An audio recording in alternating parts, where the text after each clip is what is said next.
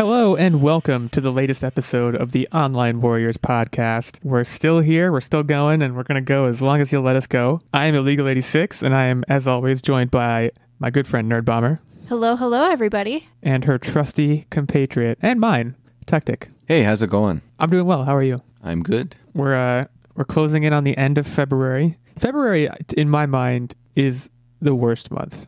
And I say that knowing full well that Valentine's Day is the month of February. What quick poll of the recording team, what is the worst month of the year? And why is it February? I agree that it's February. All of the good holidays are pretty much over. Like, I'm talking end of February. At the beginning of February is fine, but Right. That last half just kind of drags on and there's nothing It's to like look forward to. doldrums. Yeah, and it's still cold and dark and it's not fun. I don't like it. Yeah, I'm just going to sit and jump on the bandwagon because all of your points are totally valid. I just concur with everything. Yeah, I mean, winter is over. It's the last leg of winter when you're the most sick of winter. We're approaching the daylight savings that everyone hates because it's the one where you lose an hour, although that's in March. But Oh, I forgot that was coming up. No. yeah, that's happening. Then you get That's- an extra hour of daylight. I mean, That's fair. I know you're right, but that Sunday is going to be the worst. I can already feel it. And in the That's, daylight, I won't pick up my phone Oh gosh. That is that a song- throwback. because What in the song is that? daylight, everything feels like home. I think the song is actually called Daylight by Matt and Kim. I was going to say, I still don't know, but that was a nice Easter egg for the people, for the folks out there. Anyways, February's almost over. That's my point. And for the last episode of February, we have a great schedule lined up for you, a great slate of topics. We're going to be talking about some spec updates on the Xbox Series X, which I still think does not have a great title, but we'll get to that. We're going to be talking about Star Wars, although that's going to be in the later half of the episode. Why can't I remember what the second topic is?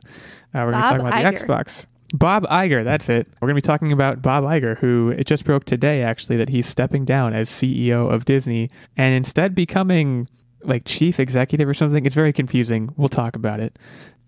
So let's dive right in and let's talk about the Xbox Series X, the next big, well, it's one of the big next-gen consoles that's slated to come out later this year. Today, I guess, we heard a number of things about what it's going to be outfitted with. I don't know. You want to run down the list here, Nerdbomber?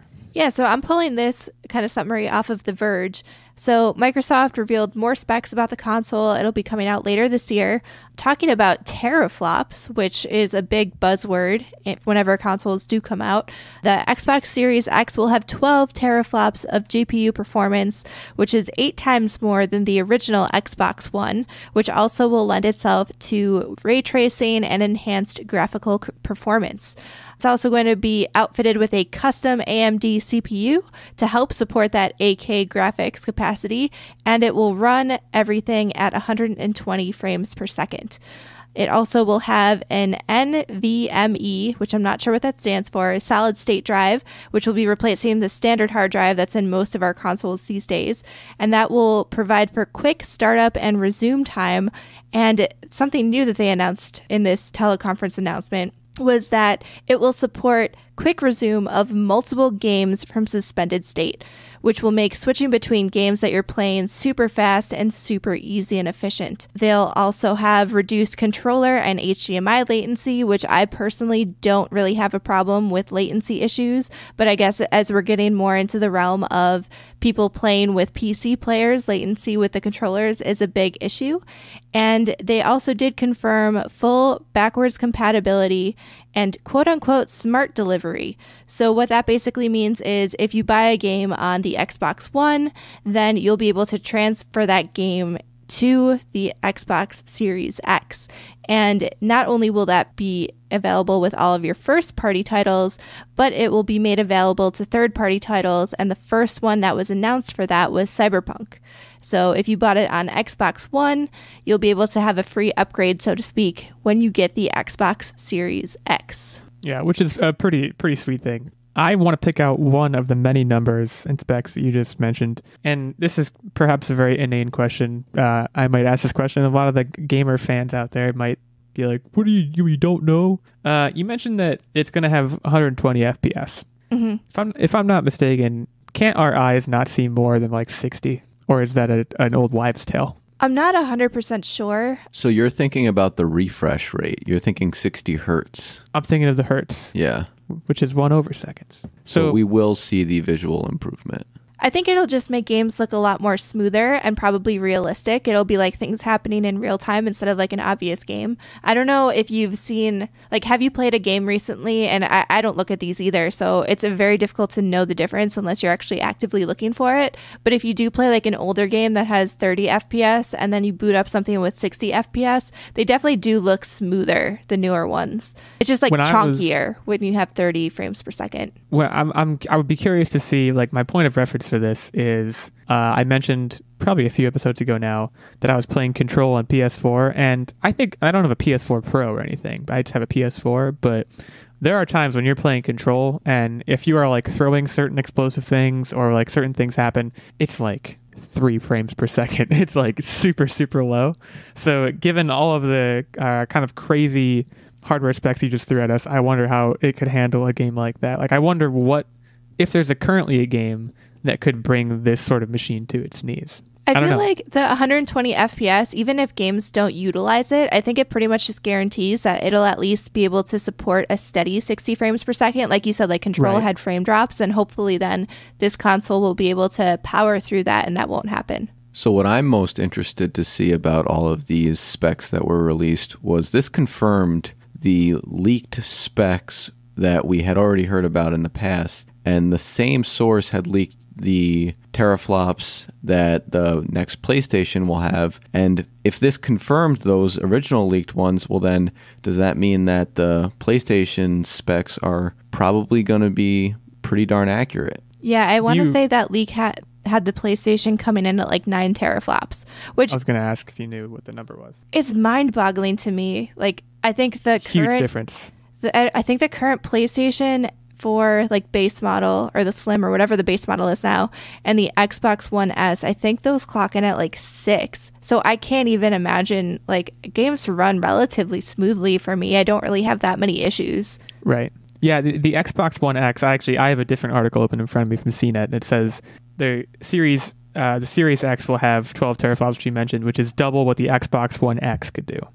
So yeah, I will say it, and as much as I just complained about Control, I feel like if I had a PS4 Pro, everything would probably be fine. And like, I don't know how much processing power we need. Like, maybe I'm hearing these numbers and I'm just thinking, wow, this is great because they're higher. How much do I actually need them to be higher to enhance my end user experience? Now, the things you mentioned about smart delivery and this game upgrade system that Cyberpunk is going to kind of pioneer is super, super cool. The backwards compatibility is super important. I can understand much more tangibly how important the controller latency would be. Like you said, things like esports are turning into a very big deal. And I don't know, I've seen pro gamers complain about latency, and I can understand what it would feel like to have a controller that's slower. But I don't know, the 12 teraflops, it's hard for me to grasp. And similarly, the 120 FPS, like you said, maybe it's just kind of like a factor of safety for always making sure we at least get 60. So I can definitely get behind going faster simply because, so I've been playing Dragon Ball Z Kakarot on the Xbox One, and the thing that is killing me with this game, and I always just start scrolling on my phone, is the load times between maps. And in this game, you're hunting for Dragon Balls, you're constantly jumping between maps, and so you're just sitting there loading and scrolling on your phone, waiting impatiently. Right, but that's more of an SSD thing, right? Because the SSD is also a huge deal. Well, yeah, but the overall processing speed is going to take part in that, and I'm overloading times, and I think this still to go faster is going to help with that, and I think that's important for at least my interest. Yeah, I mean, I think I would generally agree that if I were to pick any of the last like 4 or 5 games that I've played on the PlayStation 4, even ranging back to like BioShock 1, which was remastered, but still, it's BioShock 1. It came out in like 2007. Like, my biggest complaint with any of them probably had nothing to do with graphics. It probably had things to do with, like you said, slow load times, where it's for story-driven games like I tend to play, and I know Nerdbomber tends to play, that can really break your immersion, right? Even if the load screens are carefully crafted, they're load screens. Absolutely. Like this Spider-Man load screen was a lot of fun. Like Spider-Man on the subway, just chatting with people was super entertaining, but only like the first 10, 15 times. And then it was the same thing. And you were just sitting there like, okay, now I'm on my phone again. Yeah. See, I mean, I would opt, I think I watched that's the fast travel like load screen, and I think I watched it 2 or 3 times, and then I was like, I don't even want to fast travel. Like, I won't fast travel. I'll just swing around, because that's like, I mean, that game was so great that alone was very fun. Yeah, I literally fast traveled one time. Yeah, exclusively. I think they make you. If I remember correctly, they that make was the you one do it time, once. right? Yeah, to know like, oh, you can do this, so go ahead and try it. But then after that, I was like, I just like swinging so much. And granted, we saw with the PlayStation demo for the PlayStation 5, which was way back, they were showing how the solid state drive could really amp up like how fast they loaded that city, which was like this super complex environment. And, it was mapped out exactly like Manhattan, and it was huge. And they showed how much the solid state drive could benefit that. I'm sure, like you said, the processing power would feed into that. I guess I just more associate it with the solid state drive. And I do agree that I think that's probably the single biggest deal for me in terms of like getting an improved gaming experience. Has nothing to do with graphics. Better graphics are good, but we have to be approaching a plateau there, right? And this is something that we've also talked about before. Well, I think not only are we reaching that like realistic plateau, but you're starting to get into like uncanny valley territory where I don't know if I want to be controlling a super lifelike person. Like one of the things, and I obviously didn't play Death Stranding yet, and I'm not sure I ever will, but one of the things that kind of threw me off was that Norman Reedus looked way too lifelike, and even like the baby, and it added this creepy factor. And I know the game was supposed to have a little bit of a creepy vibe, but that totally turned me off of it. I don't know what it was about it, but it was just like, oh, this is too realistic. I don't like it. So if you get too realistic at a certain point, then I don't know. I feel like people might get creeped out. Using real actors for video games is like, it's a very perilous choice, I think, because like even in Until Dawn, which I think we talked about that on the podcast. I know Nerdbomber, I think you tried to play it and you gave up because it was too scary. It contributed to the creepy factor there too, but that was a horror game. It was supposed to be creepy. Right. But my point being that like Rami Malek is in that game. Hayden Panettiere's in that game, and like you see them, and especially in a game that contains a lot of other like nobody actors or like just nobody characters, it's jarring, and especially when they look so close but not quite right. It's so I think I agree with you about the uncanny valley thing, and maybe we're approaching that level of photorealism. I don't know. In any case, Xbox Series X coming. Still no update on the release date yet, as far as I know. It's just holiday 2020. Yeah, so. And I think with delays and stuff, it might push out till a little bit later, so who knows. We still haven't heard anything from Sony either about the PlayStation. Aren't they saving it for State of Play, or do we not know that? I am not sure. I know they were supposed to potentially reveal things at GDC, but they pulled out. LOL. It would be a huge bummer if these didn't come out for the holiday season, because of course they're getting so much hype and they're being built up over years of time. And they've been targeting holiday 2020 for quite a while, if I understand correctly. So that would suck. If you had to pick one right now, what would it be? Xbox. Of the two. Yeah, I think I would lean into Xbox. I have Game Pass locked in until 2021. And I also have a lot of faith in the fact that Xbox has to bounce back from last generation and the lack of first-party titles. And they bought so many different studios. That and the console just seems like it'll be more powerful from what rumors we've heard. But at the end of the day, like, me, I'll probably buy both. I do know you, yes. And yeah, that does seem like the kind of thing that you guys, I mean, it's a 2-gamer household, so that's like a pretty good excuse to do it. In my household, I'm pretty much just one guy, so I feel like if you buy 2 consoles in that scenario, it's like a little bit more like, what are you doing? I don't know. I mean, I'm undecided. I probably won't buy either of these for quite a while. I've mentioned publicly, I think on this show, that I'll probably buy a Nintendo Switch before I buy either of the next-gen consoles that are coming.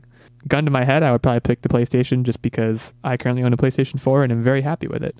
And just to clarify what you said, Nerdbomber, are you willing to go on record and say that Microsoft lost the last generation? Oh, yeah. I've never argued that. They really have. Yeah. I think Game Pass was brilliant. I think that was their saving grace. But I think them trying to shoehorn in the Kinect at launch and trying to make it a TV-type console, which didn't go over well, that wasn't a super smooth sailing, and then they just didn't have a lot of first party titles. The ones they did have were great, but they just didn't have a lot of them. So right. Well, hopefully holiday 2020 for the Xbox Series X and the PS5. Let's talk about Disney for, I don't know, probably the 50th or 60th time on this podcast, but hey, it's Disney. They're in everything, right? Bob Iger. A lot of you guys probably know the name Bob Iger. You might not know exactly why.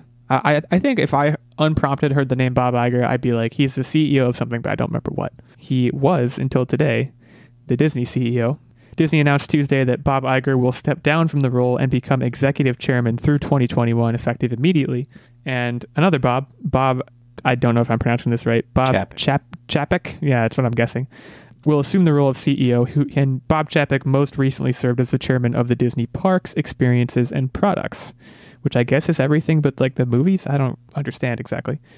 Iger is essentially going to be staying on as executive chairman to kind of assist in the transition and continue to focus on Disney's creative strategy. So a couple of things here.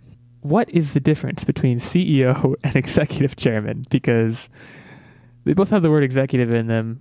I guess one is the chief and one is the chairman. I think the chairman is more on like the board of directors and doesn't totally oversee the day-to-day. They're just someone that the CEO reports to at the end of the day.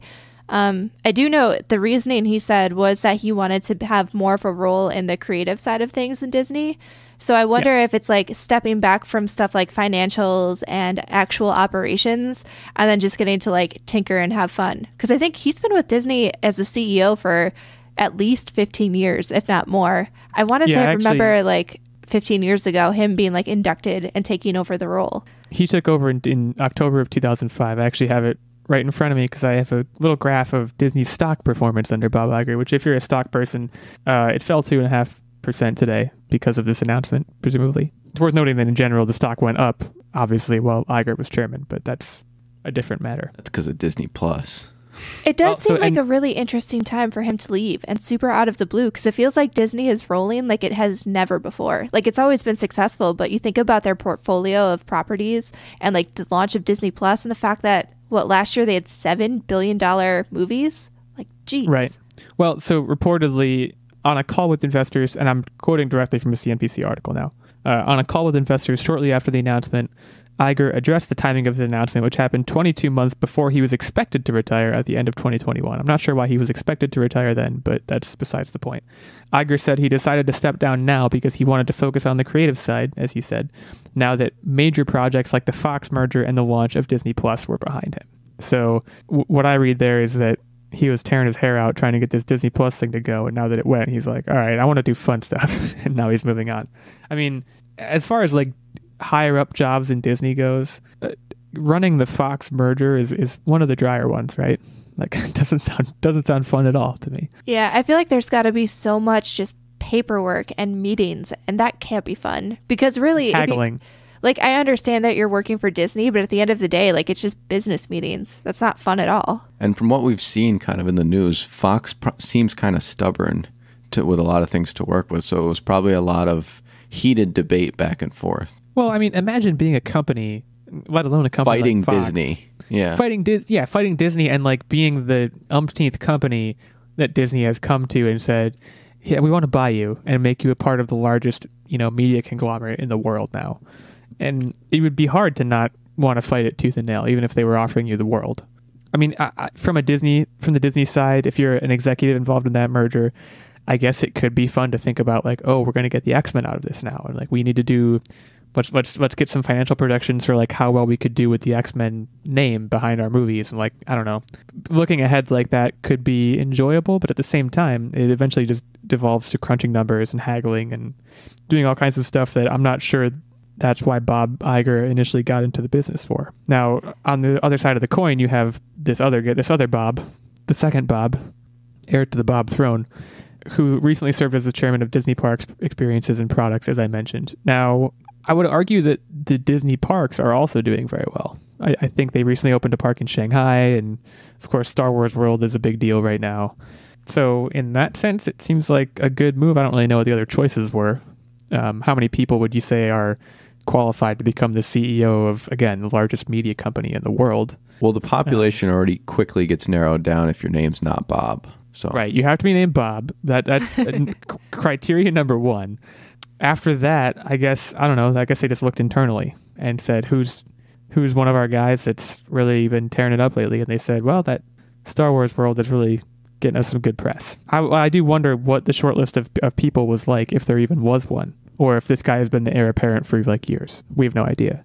But, well, I guess there's a lot of questions and a lot of things that happen behind closed doors that we'll never know. I think it'll just be interesting to see if the management style of Disney and like the direction of what they focus on will be different, because I want to say Bob Iger actually came from like ABC. He worked on stuff like Home Improvement. I think that was one of the titles he worked on, but there were like a handful of shows that he worked on in the heyday of ABC before he came on to Disney. And so like obviously he comes from like a really entertainment background in terms of like television and film, whereas now new Bob is coming from more of like the experiential entertainment. So you have to kind of wonder, like, do you think they'll shift their focus? I mean, I think everything kind of goes hand in hand, because you don't have the parks experience without the IP that drives it, but it's just interesting to see where the focus will go. And yeah, it's interesting to think now that maybe, you know, all these mergers and acquisitions might slow down and Disney might stop expanding so much in terms of its media empire, and like you said, might focus more on the experiential element. Like, looking at Iger's history, I don't have anything from before he went to Disney. I imagine you're probably right about the Home Improvement thing. I have a list here. So this is actually really impressive. So he launched and developed Home Improvement, The Drew Carey Show, America's Funniest Home Videos, and Who Wants to Be a Millionaire. Right. All of those are all ABC properties. I know who Wants to Be a Millionaire and America's Funniest Home Videos are. I believe so, yeah. That's just crazy, though. Like, I didn't have any idea. Like, those are all super successful. Like, Who Wants to Be a Millionaire was a cultural phenomenon. Well, and then he came to Disney and became CEO, and shortly into his tenure, they acquired Pixar. So, like... Oh, that's right. He's done a lot of stuff. So that was essentially the start of a number of acquisitions that, of course, included Star Wars and Marvel and everything. But, like, that was a huge step for them, too. I mean, look at Toy Story. Like, it almost defines at least a certain section of Disney movies now. It defines an entire generation of people. Exactly. And granted, Toy Story 1 came out before that acquisition happened, but you get the point that, you know, it seems like acquisitions might have been his focus, at least in the creative sense of maybe he would watch certain things and say, this is really great and we can afford to go out and get this and make it a Disney property. It is interesting to think where they might go next. You know, are they looking to open more parks, or are they looking to expand, you know, their merchandising? I have no idea, but I guess that's kind of what the move suggests. Yeah, I don't know. I guess we'll see in the coming months, but as this article states, Bob Iger will still be in the picture until 2021. I don't know how old he is. He doesn't look that old to me, so maybe he'll be around for longer than that. Wouldn't you want to retire early if you could? But you work on the happiest place on earth. He turned 69 this month. Nice. I think if I was Bob Iger, I would have retired, 20 years ago. True. Yeah, if you want to retire early and you're Bob Iger, you would have done it a long time ago. He probably really likes doing what he does because, like Techtic said, he's part of the happiest company. He's the head of the happiest company on earth. Either way, interesting times. We'll see where Disney goes with this. I don't think it's going to have too much of an effect on the massive machines that are Star Wars and Marvel, but maybe we'll see other smaller changes to how things are done there. And I don't know. I mean, is that a welcome change at this point? Are you looking for Disney to change the way they do things? I wonder a lot about what the connotation or what the public perception of Disney is these days. Do people see them as the boogeyman that I kind of described when I said they're just going around eating up companies, or do they think that they do that because of how great they are? I mean, in a way, they kind of are. When you look at, like, they're a capitalist vulture, they eat up everybody. But at the same time, there is no other production company that consistently puts out the quality content that they do. Every time they acquire a brand, they like reinvigorate it and turn it around. And I know with Star Wars, there's question about whether people liked the movies, the last 3 movies that came out. But ultimately, like, Star Wars wasn't dying per se, but it wasn't mainstream like it is now. You go back like I don't know about that. 10 years ago, you think it was really like as mainstream as it is now? Little kids who never heard of Star Wars before have BB-8s and are like super psyched about Star Wars again. Well, I think the question is, would Lucasfilm have revived it had it not been for Disney? And I don't know the answer to that. The answer could be no. The answer could be yes. For all I know, they weren't even acquired at the time that they came out with Force Awakens.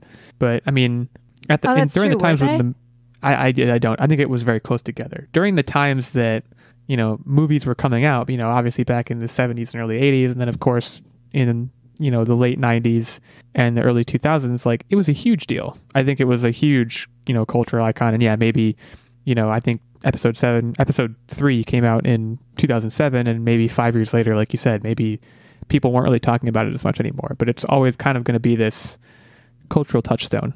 Does Disney make that better or worse? I think it depends on who you ask, and it depends on how much they liked the sequel trilogy. I don't know the answer to that. Even being a huge Star Wars fan, I don't know how I feel about that. But I don't know. I don't think Disney's the boogeyman, but I understand why people think that they are the boogeyman.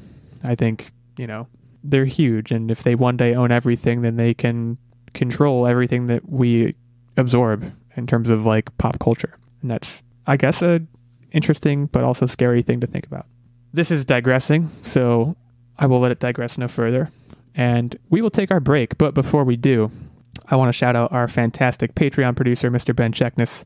You guys have been hearing about Ben a lot on the show if you're a regular listener, because Ben has been supporting us on Patreon for quite a while now. At our highest of our 3 Patreon support levels, which is the night level. And as a result, Ben gets this producer shout out in every episode. He also gets input into our weekly game segment, and of course, access to the monthly secret segment and the monthly vlog. If you aren't as cool as Ben, that is understandable because Ben is very cool. You can then support us at our second level of support, which is the Squire level, which gives you access to the monthly secret segment and vlog. And there's also the lowly page level of support, which gets you access to the monthly secret segment. So if you like listening to us talk about things like Bob Iger and everything we've talked about over the years, you can head on over to patreon.com/onlinewarriorspodcast to get more of the details on how you could support this show. And we would super, super appreciate it. Also worth noting, our good friend Ben will be joining us again on the show soon. That's again part of one of the benefits of his Patreon support. So if you'd like to come on the show, there's your opportunity. With that food for thought, we will leave you with a short break to shout out some of our friends. Hi, I'm KC, host of the Sega Lounge, a show dedicated to all things Sega, be it the video games, the music, or the community. Join me every week for a new interview. My guests include video game industry legends, VGM remixers, and community standouts. You can catch every episode of the show at anchor.fm/The Sega Lounge or search The Sega Lounge on your podcast service of choice. The Sega Lounge. Come on in and have a seat. We're back to talk to you guys about Star Wars. No, we're not going to talk about how divisive the sequel trilogy is. We're going to be talking about the future of Star Wars, specifically what has been referred to as Project Luminous. Now, Project Luminous was teased last April, actually almost a year ago, at the 2019 Star Wars Celebration, which is this annual kind of big thing. I think it's in Chicago, although I don't remember exactly where it is. Maybe it changes location every year, where they basically just talk about all things Star Wars, things that are coming soon, things that are coming in the far future. Essentially, they announced what was called Project Luminous. And they announced a number of, I guess, authors. I'm going to say the names here. I don't know if I'm pronouncing them right once again. Cavan Scott, Claudia Gray, Justina Ireland, Daniel Jose Older, and Charles Soule. Now, all of these people have written various things for Star Wars over the years, ranging from novels to comics and the like. And basically, this announcement said they would all be involved in what was called Project Luminous, and it would begin launching in 2020, and no one really knew what it was. Until quite recently. Monday night, to be specific. The curtain was pulled back on what is essentially going to be kind of interconnected Star Wars story detailing what's called the High Republic era of the Jedi. I believe it's like 200 years prior to the events of the Phantom Menace. So if you've ever played Knights of the Old Republic, I think it's maybe close to that time period. Just think before Episode 1, back when the Jedi were presumably thriving. Now, I have read one novel from one of these people. Had nothing to do with this. It was actually kind of a precursor to the sequel trilogy by Claudia Gray called Lost Stars, I think. It was more of like a young adult kind of thing. But this is a super, super cool idea. So, I don't know, generally opening up the room.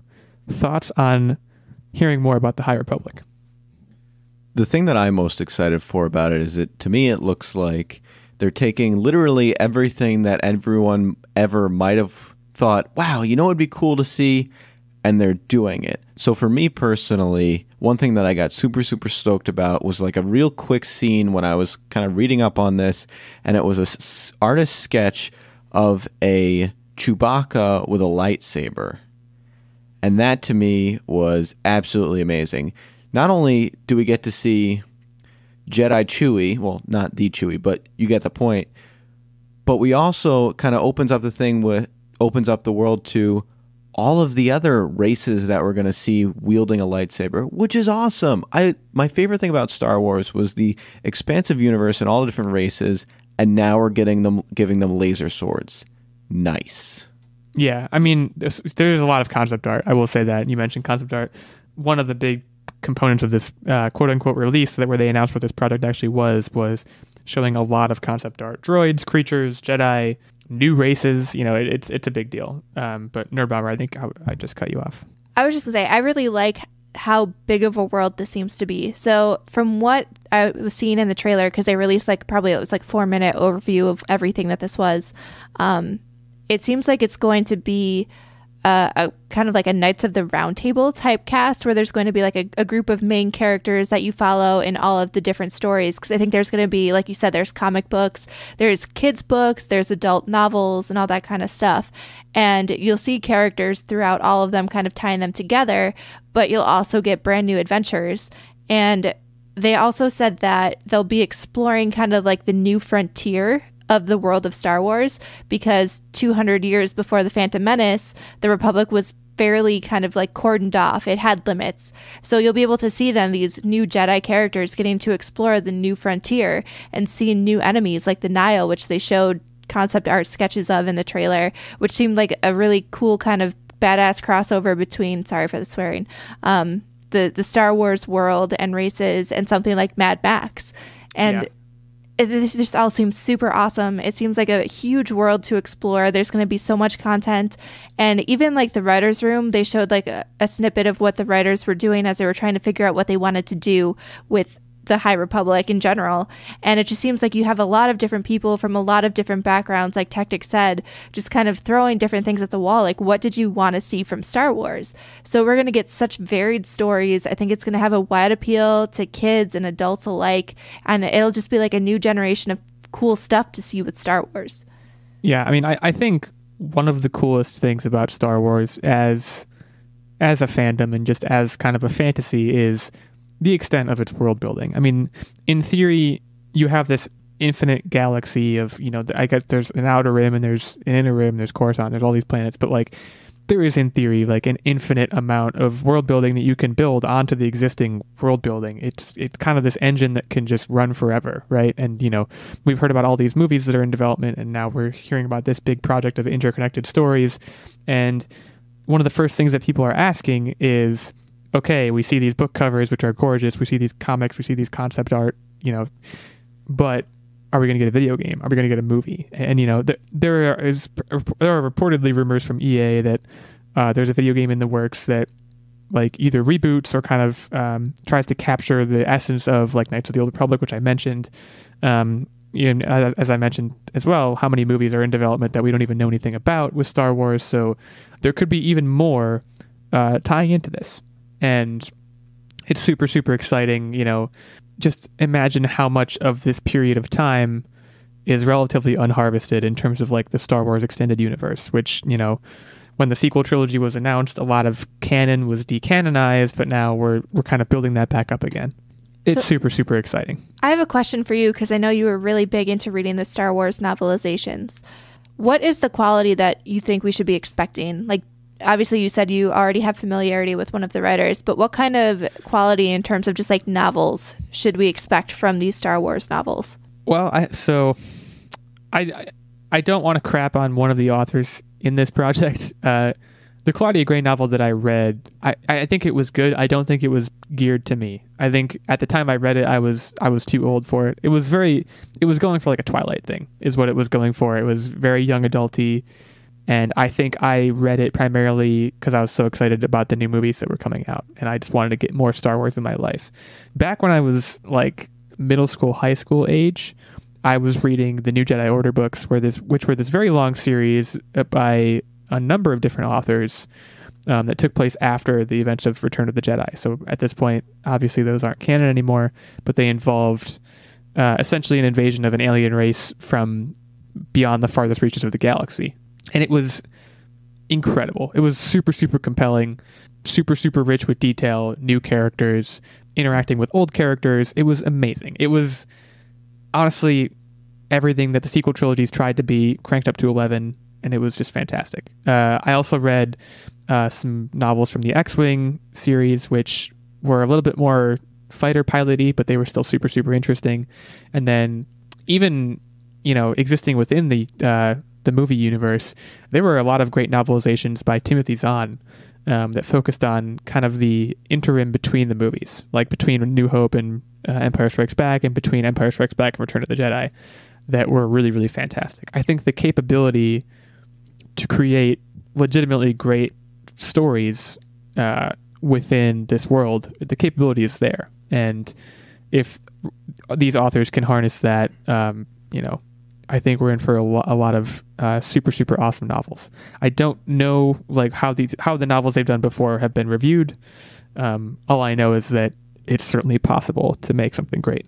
Another great thing that was touched upon too is when they were going through kind of the concept art and how kind of all the characters would look like, they actually recruited the original concept artist who designed Darth Maul. And in my opinion, Darth Maul is the badassest looking villain ever. And to kind of pull the brain of that guy for inspiration, that is a perfect choice for this project. I think the phrase you might have been looking for was pick the brain. I don't know if anyone's brain has ever been pulled. I can't imagine it'd be pleasant either way.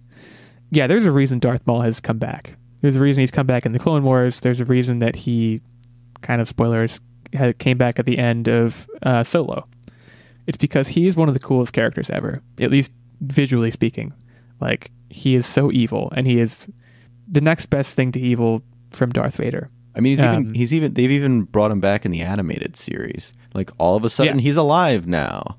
Exactly. And he's got robotic legs, To have a villain that notorious and to build off of the brainchild or brain parent, that is a good choice. Well, something, and this is a bit of a sidebar, but I was watching a video yesterday on this website called YouTube. I don't know if you guys have heard of it. And it was about how iconic Darth Vader is and why he's so iconic and why visually he is just so evocative of evil. And when you look at a silhouette of Darth Vader without even seeing his features, you know that it's Darth Vader and you feel certain things. And the crazy thing about Darth Vader is that in the first 3 movies that he's featured in, there's probably, 6.5, something close to 6.5 hours of runtime. And how much of that time do you think Darth Vader is on screen? Is this Price is Right rules? I'm going to go an hour. Okay. We'll say Price is Right rules, yeah. I'm going to say, I feel like only half an hour of all the screen time put together. Yeah, it's just under 34 minutes, which blew my mind. I mean, he's this, again, cultural icon. He's this character that looms so large for so many people as this, basically embodiment of evil. And he was, barely on screen for each of these movies. I mean, if you divide that up, it's 10 minutes for each movie. It's nothing. And yet, he's this huge deal. And Darth Maul, it's kind of a similar thing, right? Granted, he was only in one movie, but he was in that movie for, had to be 10 minutes. So it's probably super interesting and it's super challenging to develop a character, visually speaking, that sticks in the minds of people and, again, evokes these certain feelings. And it's great that they got the guy to come back and provide some more of his creativity. I'm excited for this. Depending on how these novels are received, this is something that I might actually get involved in. Because as I mentioned, the Star Wars novels, back when I was reading those, back when I was a kid, that was a really great time.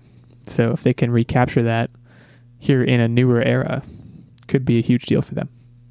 So I agree. Check it I'm out. very pumped.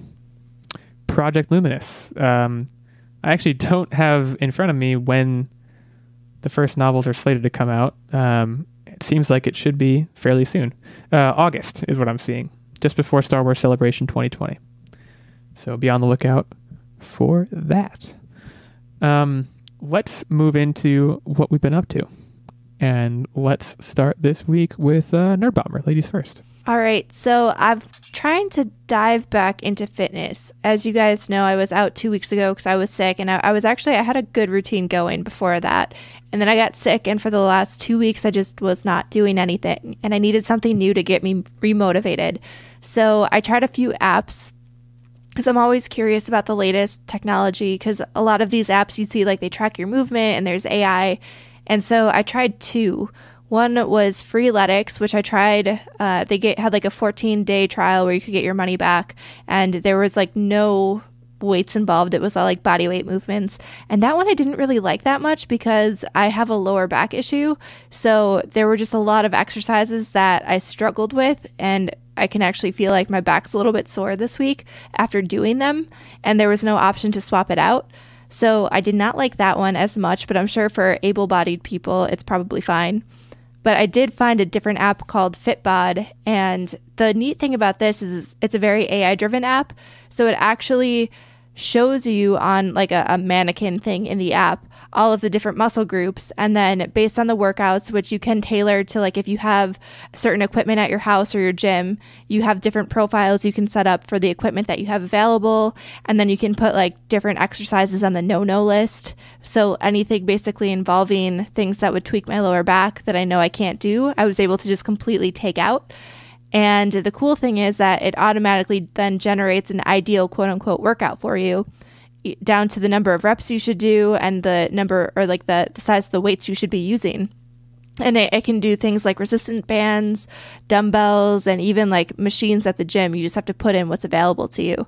And the cool thing is then after you do a workout, you can pull up like the body list, and it'll actually show you which muscles are tired. It'll give you like a percentage of their recovery, and it won't target those muscles until they hit a certain recovery rate. So basically the entire thing is just very smartly programmed and designed so you're not overworking yourself, and then it progresses with you. So like, obviously I've only been using it for a week, but say I've been using this for 6 months, then it would progress and give me different reps or different exercises to help me with whatever fitness progress I want. And you can put in like what your goal is. Like you can be an Olympic weightlifter, I guess. I did not select that. I just wanted like overall fitness, but it's a pretty neat app. It's kind of pricey. It's like $9.99 a month. So I don't know how long I'll use it, but I think just to get me back in the routine of doing stuff and kind of switching things up so I'm not bored, I think it's kind of neat. Is it actually called the no list? You mentioned the no list at one point. No, it's funny. Excluded. It's like excluded exercises, but in my head, because when I went to physical therapy, my physical therapist called it like, here's your no list of stuff you should not do or you'll hurt yourself again. So like in my head, it's just like, oh, I have a no list. I can't do that. Wow. Well, it sounds like something that I would be interested in that I tend to do a lot more home workouts now than I used to. I find it hard to get to the gym. Like the physical act of transporting myself there is surprisingly tedious and annoying. So I try to just like find home workouts to do without any weights, and it's pretty easy. There's a lot of ways to use your own body weight, but it's also pretty easy to run out of ideas there. So it sounds like something I could benefit from. Yeah, it's definitely got a lot of cool stuff, a lot of alternatives to typical exercises to keep things mixed up. They do have, I think, a 3 workout trial. So you could, in theory, just go generate like 3 workouts and take a screenshot and keep them. But that's support cheating. Your indie app developers. Yeah. I don't want to be that guy. Cool. Right on. Go fitness. We here at the Online Warriors are in favor of all y'all feeling great about yourselves. I don't know where I was going with that. Techtic, what do you have? So the most notable thing for me in this past week was we watched the movie Fighting with My Family. And this movie is basically the backstory of a famous wrestler for the WWE, Paige, and how she kind of grew up and got to where she is today. And it was another one of those, hey, The Rock's in this movie, of the billions of movies he churns out a year. So I kind of wasn't expecting much from this movie. I thought it was going to be a dud just because he churns out so many movies. One of them's got to be bad. And I have to tell you, I was quite impressed with this movie. And that's saying a lot because I'm not a big WWE fan. So I do recommend this movie. It's got a bunch of family-friendly feels, and it's got a good amount of comedy in it, but it makes you want to be like determined and try out for the WWE, as weird as that sounds. Are you planning on doing that? No, not. I was for like 6 minutes after the movie, but that faded. Yeah, I would say the cool thing about this movie is, like, I'm not a big WWE fan at all, but I was still super entertained, and like Techtic said, it was more of a story about her journey, and it was kind of inspirational. And so even if you didn't care about wrestling whatsoever, you still kind of found yourself drawn in. And it was also kind of empowering because the thing about this real person, I'm going to use her stage name again, Paige, is that she was kind of the stepping stone to get more women into wrestling and start this female-driven revolution in the sport. So it's not only was a family-friendly movie, but it was kind of an inspiration to young girls who are into it and think it's something cool. Well, there you have it. Fighting with my family. Did you like stream that somewhere, or like disc rental, or what was the situation there? We streamed it on Amazon Prime. Well, there you have it. I have an Amazon Prime update as well. So Hayes and I have been watching this show called Undone. I don't know if you guys are familiar with it. It's hard to explain, but it's fantastic so far. We actually had an evening last week where we were kind of trolling, looking for new shows, and this is worthy of an entire episode, but we tried Fleabag and just could not do it. Like, I don't know why that show is so... people love it so much. It was hard to watch, so we turned it off after 5 minutes. Now we went to this show called Undone, which I had heard briefly about, mostly because it uses rotoscoping animation.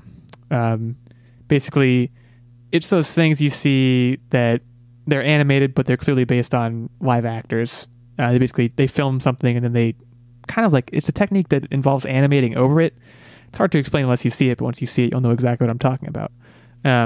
It's fantastic. It's a show that has a lot of big ideas. The plot involves a girl learning she can time travel through the ghost of her dead father, who then tries to get her to go back and determine who killed him. Not a lot of notable names. Bob Odenkirk is the only really big one.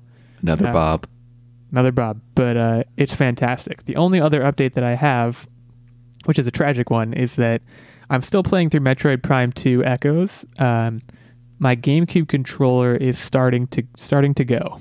And by I mean, so here's the thing, is when you're a kid and you're holding a GameCube controller and you're like really, you want to like get places fast, right? So you're pushing forward on the control stick. Maybe my hands are stronger now that I'm presumably an adult, but like the controller, you know what happens to control sticks when you push them too hard? You know how they get all wobbly? Mm-hmm. You guys know what I'm talking about. Anyways, that's happening, so I'm gonna have to think about replacing my GameCube controller, which will probably be a worthwhile investment just so I can continue cranking through Metroid Prime 2, which I'm about halfway through, but the going is getting slower because I can only move forward very slowly now. Get one of the old modded controllers with the turbo button. I'm figuring out. I don't know if it's super important to me that I get a wireless one or if I get an official one. I don't know. I'm kind of in the shopping process for that, but I will keep you all updated. As far as the Fantasy Movie League goes, I'm on a roll with setting my lineup, which is good. It's not working out, but I'm setting my lineup consistently. Congrats to Ben Checkness, our good friend who we've already mentioned. First place this week was 67 million, followed by Devin Reed, who's a perennial powerhouse, just short of Ben's number, also right around 67. Mecha Yoda at 56. Techtic, our very own Techtic, at 43, and then I'm at 42. Florida Hawk is at 41, and Nerdbomber also at 41. Rounding out the top 10, we have Hipster Pop Geek with 37, Spitfire with 29, and Secret Asian Man, always number 10, with just about 9 million. So looking at the overall leaderboard for this season, which is entering its final 2 weeks, Hipster Pop Geek still on top with 729 million. Florida Hawk at number 2 with 66. No, I think I might have said the first number wrong. Let me go through it again. Hipster Pop Geek with 730 million. Florida Hawk with 658 million. Nerdbomber third place with 55 million. Devin Reed with 616 million. Techtic rounding out the top 5 with 613 million. That 1 week really set me back. Yeah, you were in second for a long time, weren't you? And now you're down at number 5. It looks like we have some close races here. Nerdbomber and Florida Hawk fighting for second. There's only a couple million difference between them. Devin Reed and Techtic fighting for that 4th place spot. Other than that, Hipster Pop Geek running away with it. But if you want to challenge Hipster Pop Geek in our next season, you can learn the ropes here at the end of this season by heading on over to fantasymovieleague.com, looking up the League Online Warriors podcast, and the password to get into it is podcast all lowercase. We would love to have you join us. Techtic, you have a game for us. Is that correct? I do, and I'm particularly excited about this game. It is cat themed. So I would just like to point out we are in season 9 now of this podcast, and cats have 9 lives. We're in season 9 of this podcast. Oh yeah, 9.1, baby. Time flies when you're having fun. This is the first episode of season 9? Yes, sir. Wow, jeez, I didn't even know it until we're near the end of the episode. Well, welcome to season 9, guys. It's great to be here. Yeah, all of the quiz topic options that I gave our Patreon subscribers had to do with the number 9. So, what were the what was left on the cutting room floor? There was Brooklyn Nine-Nine was one, and then I forgot what the other one was. Cats. Well, obviously cats. And then a third one, which shall remain nameless. All right, so Techtic, you're going to be quizzing us about cats. I will be. So I'm going to start it off with domestic cat-themed questions, and then it'll open the floor to all cats, big and small. Okay? Wow. Okay. So, for the first question, domestic cats have been tracked for indoor and outdoor cats and have been found to travel on average about 4 acres around one location. The same experiment was done with feral cats. How many acres on average did they travel? Okay. Do I go first? Who goes first? You decide. I'm going to say dealer's choice, or I'm the dealer. I'm going to say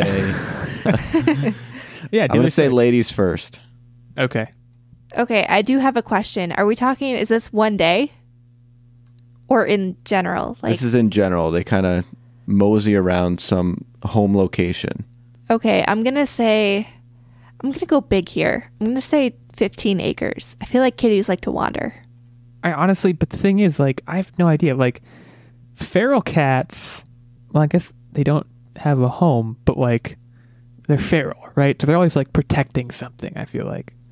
Part of me almost wants to say less, but I'm gonna go with 8 because it feels right. Okay, you're both way off. It's astronomical. 1,351 acres. No way. Yeah, opposed to 4. I guess I just don't know what an acre looks like. Is that must just be how far they travel in their lifetimes, right? Yeah. That's still a lot. Okay. I probably haven't even gone that many acres. So I won that one though, right? Yes. Yeah, you won. Oh yeah. So now we're open up to all cats, and the question is, how many species of cat are there? Oh, okay. Oh, I feel like this should be easy. I'm going to say 42. I feel like there's got to be more than that. I'm going to say 200 at least. So you both busted. The answer was 36. What? Oh, God, come on. Dang it. But there's so many different kitty appearances. You were a multiple of 6, so that was pretty good. I was right in there, man. At least I didn't say 200. But still, no points for me, so I'm still losing. 36, huh? Yeah. Okay, next question. Nerdbomber's got it so far. The world's smallest cat is known as the rusty spotted cat. Side note, it is the cutest cat I have ever seen. I have sent it to everyone here, and they concur. How much I do concur. Does it weigh? And there's actually a number of acceptable answers because it's a range. Is it... what units? What's Pounds. The units? Pounds. I don't know. Okay. Nerdbomber, you're first on this one. I'm going to say this Will guy goes for 3 pounds. Oh, it's less than that. This thing's 1 pound. Come on.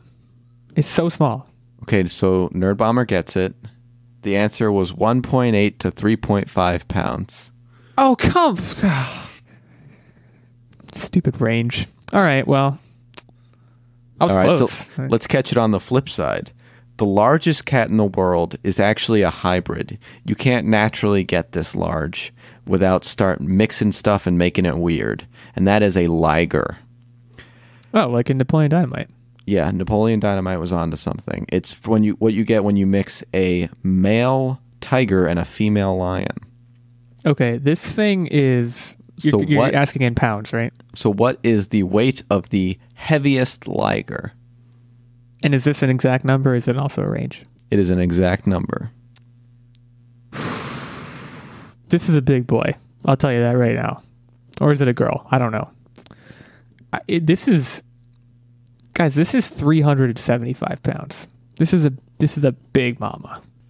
I'm going to say maybe even more than that because this thing probably is packed with muscle. Like, have you seen lions and tigers? They're just like lean, mean kitty machines. I'm going to go 500 pounds. So tigers cap out at around 600 pounds. Oh, God. Lions cap out around 500 pounds.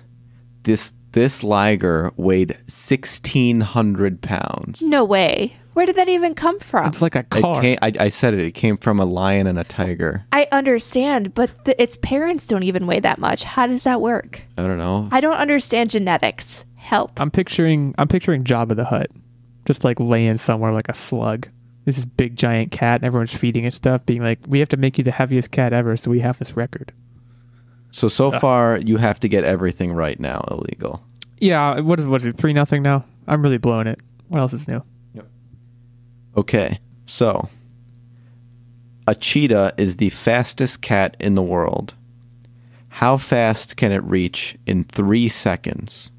Well, actually, I don't go first. So, Nerdbomber, you go ahead.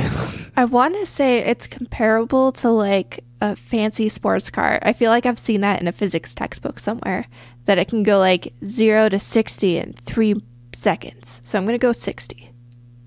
I think it's slightly higher. I actually recently heard the top speed that it can reach. I don't know if it reaches that in 3 seconds, but it was like 70. So I'm going to say 68.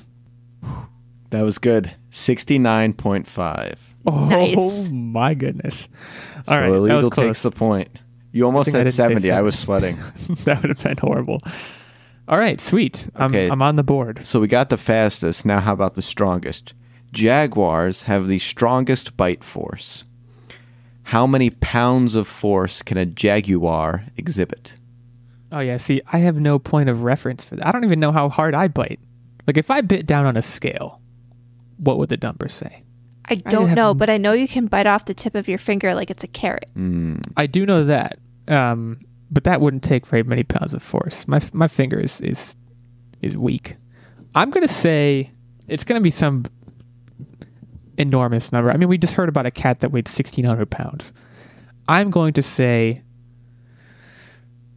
2,000. Nerdbomber? I legitimately have no idea, so I'm going to say 800 pounds. It's the hardest one yet. Okay, so Illeagle hits the nail on the head. 2,000 on the nose. Get out of here. Man, you don't mess around. So now I could tie it. That's where we are. What a comeback. Let's see what happens. Okay. Also, people are going to think that I'm cheating, and you guys have no way of proving that I'm not because we're not in the same room, but I promise you, I take this way too seriously to cheat. Okay, so Okay. Cougars can jump the highest of all of the animal kingdoms. How high is that?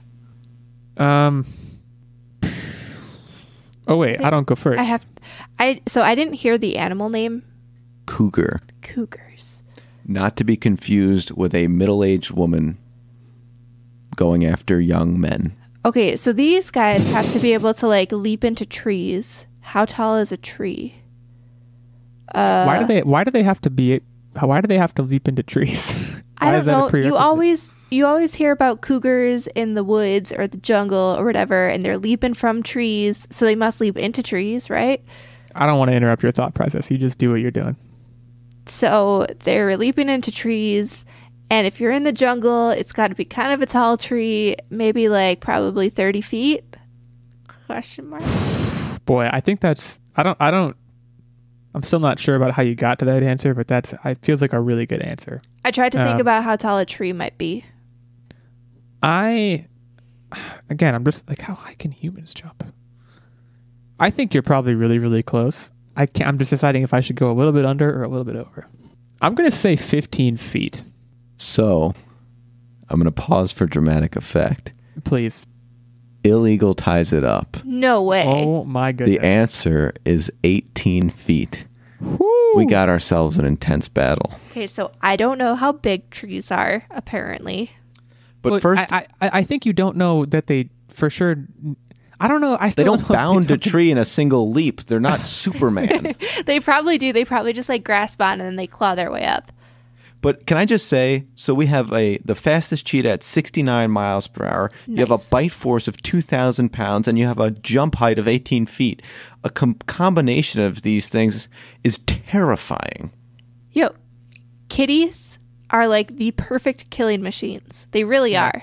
This is a documented fact. Like, the only reason they don't kill us is because we feed them, you know? And they Even love like us. house cats. Well, I don't know about that. That's subject to the cat, I think. So you have to find a tiebreaker question now, right? I mean, you can't leave it like this. Okay, and I've got one. Great. So, this is a little factoid. A cat has the power to sometimes heal themselves by purring. What? A domestic cat's purr has a frequency between 25 to blank hertz. Wait, What? hold up. They can heal themselves by purring? Don't even act like you've never healed yourselves by purring.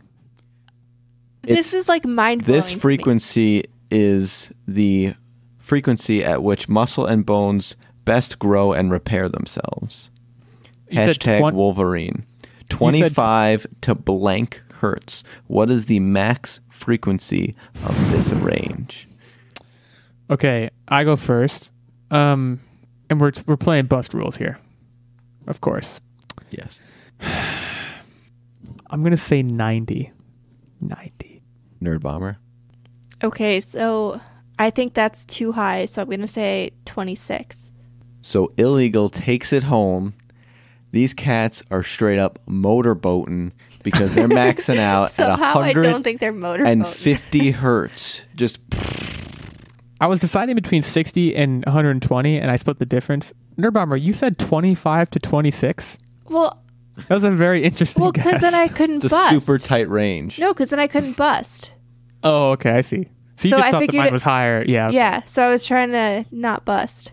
It's really just good strategy. Unfortunately, You should have went with the +1 rule. Guys, can we just, first of all, talk about the fact that cats can cure themselves? Yeah, they're basically Wolverine killing machines. Also- basically Wolverine. Why has nobody taken that technology somehow and like made a purr machine for humans? Like have a broken bone, just purr a little bit.